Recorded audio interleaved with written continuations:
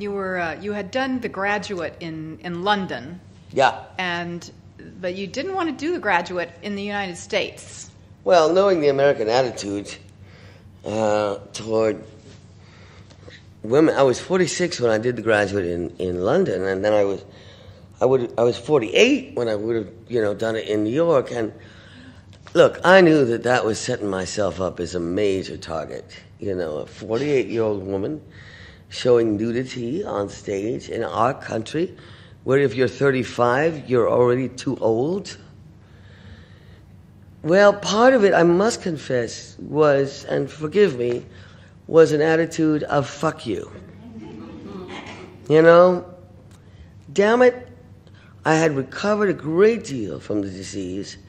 I was mobile again. I was working well. I thought, I'm just not going to accept their evaluation.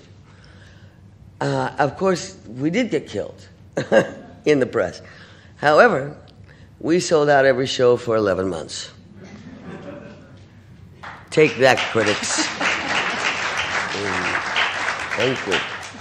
And I used to get the most extraordinary letters and messages from women. One of them that I'll never forget said, "I have not undressed in front of my husband for 10 years, and I'm going to tonight." I thought that was great. So actually, Mrs. Robinson was a bit of a redemption. It was. Here I was doing a full 8 shows again a week.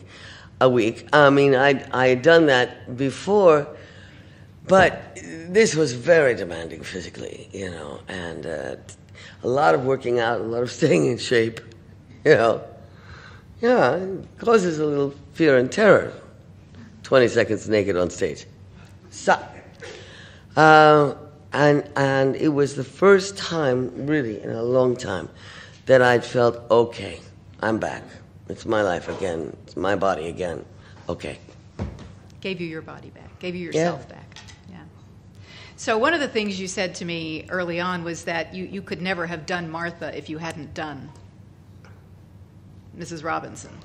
No, probably not. Probably not. As much as I always wanted Martha, as much as I always dreamed of doing her, I needed to be sure of my own power, of my own ability to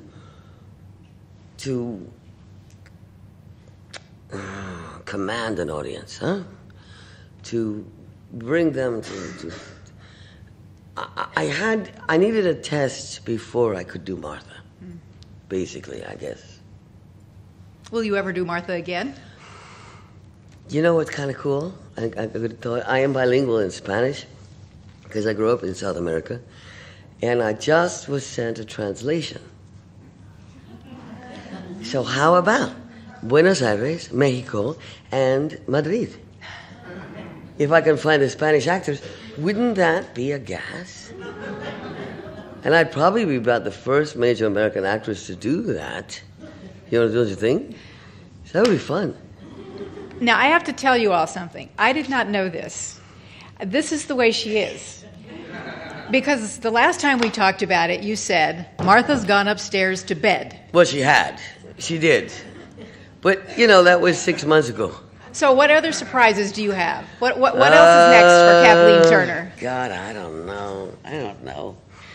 I'm going back to teaching. I teach at NYU. Like every year I teach a semester usually.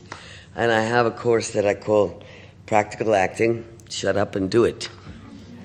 And that is my philosophy about acting. Don't talk about it. Show me. Get on your feet and do it. Then we'll work with what you've done and where you need to go and, your process. But don't just sit there and talk about acting. Acting is not about talking about your feelings or what you might do or, how you see yourself in blue. Acting is acting. So I rather enjoy. So this summer, I think I'm teaching again for NYU. And then I'm planning on being back on stage in the fall.